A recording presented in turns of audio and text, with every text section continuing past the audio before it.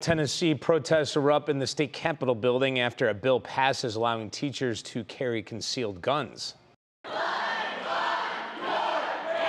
This is the reaction of rage, hurt, and anger. This comes over a year after a deadly school shooting in Nashville. Those in favor of the bill say it creates a deterrent for would-be school shooters, but students say enough is enough. I've been doing active shooter drills since kindergarten. I shouldn't have to be told to zigzag in the hallway because it's harder to hit a moving target. I shouldn't have to text my parents for the last time saying I'm scared. This is a school shooter. It shouldn't have to be my teacher. Giving teachers pistols in classrooms. My little brother is 10 years old. I don't want him anywhere close to a gun. I'm a college student myself. I don't want to be near a gun.